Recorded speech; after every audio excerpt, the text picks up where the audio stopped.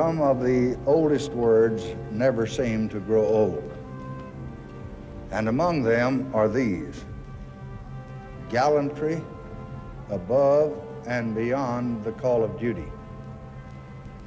15 months ago, Sergeant Robert Emmett O'Malley did more than fight for honor. In a place of great danger, he ignored danger.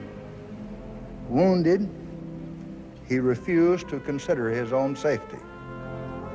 At the risk of his own life, he shielded other men's lives. Today, I will give him the highest medal his nation can offer. I can think of only one gift sufficient to honor men like this. We can assure this man, and we can assure every man who wears our uniform, that their cause is a good cause,